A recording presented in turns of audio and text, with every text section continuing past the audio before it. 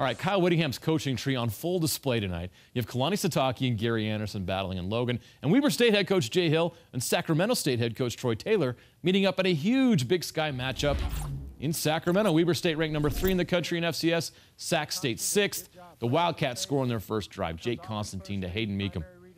3-yard touchdown. The defense provides some scoring as well. Jared Sheese, the safety. It's 9-0 Wildcats. Then early in the second quarter, Constantine going deep to Ty McPherson, 59 yards.